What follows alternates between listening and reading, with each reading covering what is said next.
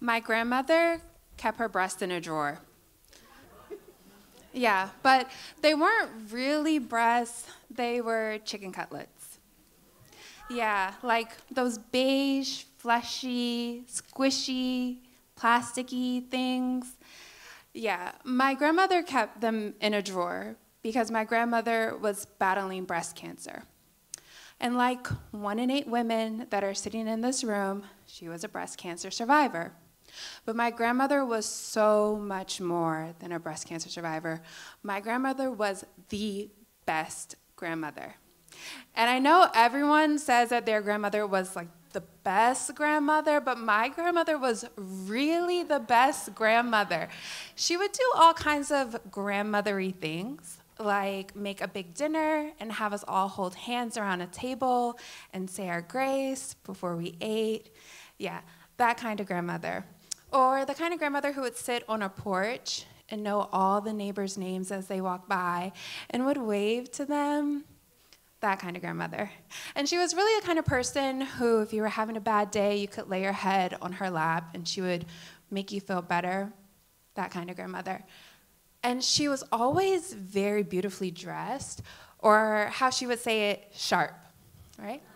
And because she was a survivor, she would wrap her hair on special occasions and wear beautifully bright colored caftans. She was just a vision to behold. She was such a beautiful person. And my grandmother would take me with her when she would go out, and I will never forget this one day. My grandmother and I went to go buy her bras after breast cancer. And we drove out. I'm talking like way out, like La Plata, Southern Maryland, out.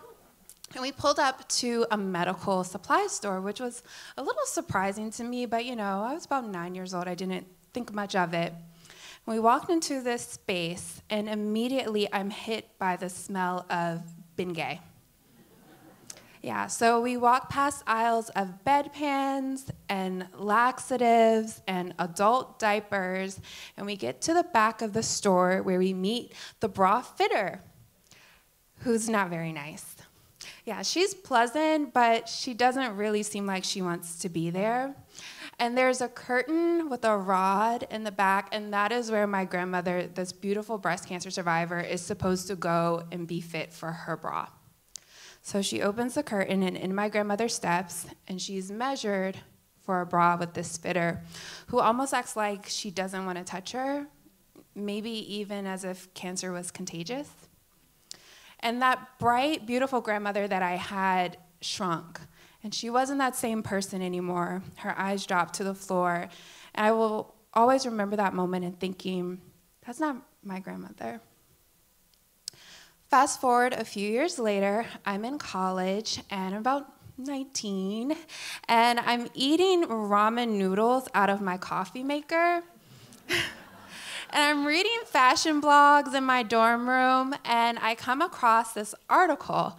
And it says that Victoria's Secret was petitioned by 150,000 people to acknowledge breast cancer and to carry mastectomy bras.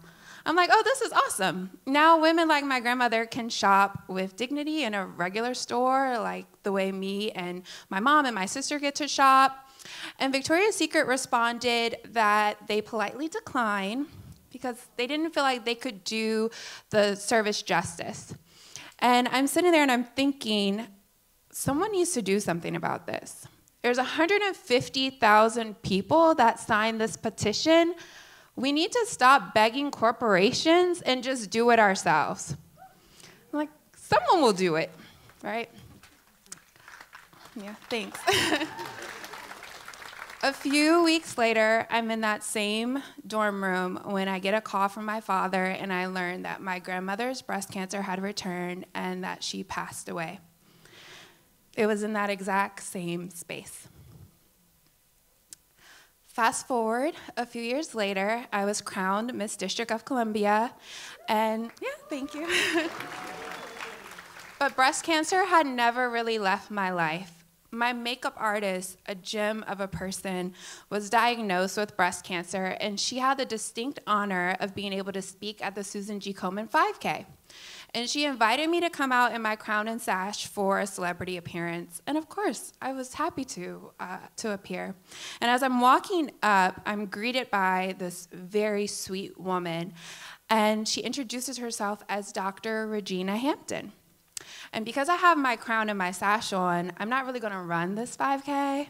I'm gonna like walk and take pictures casually. I'm not gonna run. And neither was Dr. Hampton.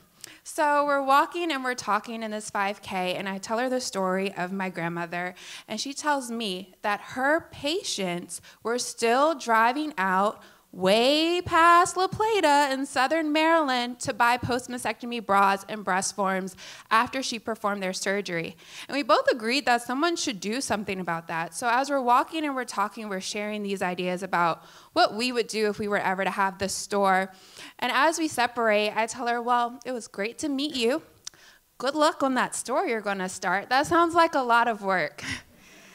And we agree to exchange phone numbers, and after a few dinners and a few glasses of champagne, we decide we're gonna do it. Yeah.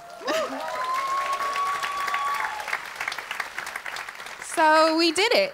And we opened the doors of Cherry Blossom Intimates, a first of its kind, fully accredited medical facility that's housed within a lingerie store. It's actually open like in Prince George's County right now. We're open 7 days a week. And it's a place where breast cancer survivors can shop alongside their best friends for their post-mastectomy bras and prosthetics. And the best part is that we accept most major health insurance plans, so women don't have to pay out of pocket.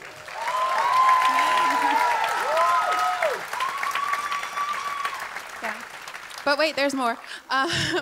It gets even better because using 3D printing, we can actually create a custom breast prosthetic that looks and feels like the breast a survivor had before her cancer diagnosis. Yeah, they come in, thank you. Thank you. They come in 36 different skin tones.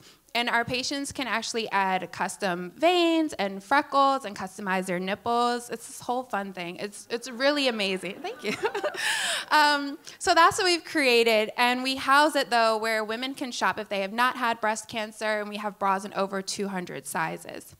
So we opened the doors of this store in October of 2018, and on opening day, I hung a picture of my grandmother on the mantle, sort of as symbolic of this angel watching over us and over this space. And then I think, like, I did it. My life is complete. Well, thank you. A few weeks later, in walks a woman with her granddaughter, and she asks if she's in the right place. And I tell her, absolutely. And she pulls me to the side, and she tells me that she's had breast cancer, but she doesn't want her granddaughter to know. So I say, no problem, this is my moment.